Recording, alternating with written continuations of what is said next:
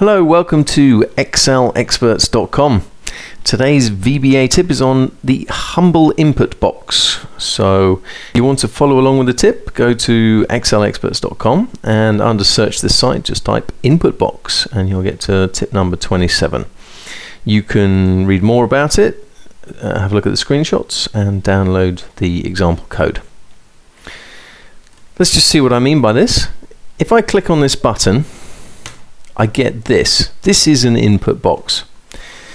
It's asking the user of this system or spreadsheet to type something in, and then it's going to go away and do something with that value. So in this case, how many apples do you want? It defaults to 3 and it highlights that. So that's quite nice because as soon as you start typing, it types over. Or you can just press OK if 3 is the right number for you. You then press OK and it does something with it. In this case, it just displays a message box saying you chose 101 apples. Click OK and that's it. Let's have a look at the code. So this button runs this code. If I right click, assign macro edit, I go here. So here we set a variable equal to the return of this. Input box is actually a function. So these are the inputs to this function, and input box will return something. What will it return? Well, it returns the number that you type in, or it returns double quotes. If you press cancel, it returns double quotes.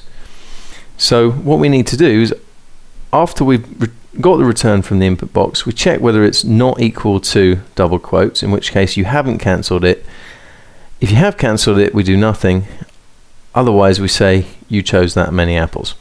Input box takes a number of arguments, 6 actually, but we're only really concerned about the first 3 because these are the most useful ones. So the first 3 are the question you want to ask, the title, and the default value. Let's step through that. And there you can see where each of those appear on the input box. If I click OK, it returns me to there. And notice that the return is a string. It's 3 as a string. So if you want to use that as a number, you need to convert that later. We then check if I didn't cancel it. So I didn't cancel it. I bring up the message box and step through. So that's an input box, useful for gathering information from your user in a tightly controlled way.